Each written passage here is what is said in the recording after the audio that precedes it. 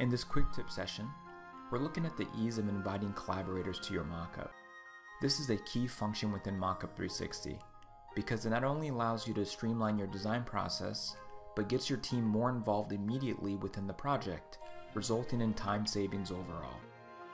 Once inside your mockup, simply access the collaboration icon on the main toolbar, which will activate a flyout tab on the right-hand side of your screen.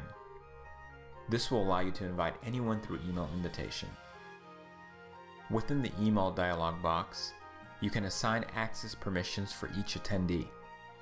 In the drop-down menu, you can allow participants to only view your mockup or even edit and share your mockup with others.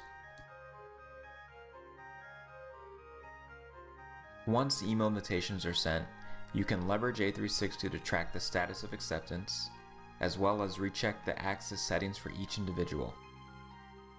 Remember, if you have created and shared your mockup, you can always add more data, even reposition models for better representation, and include annotations to communicate to your collaborators.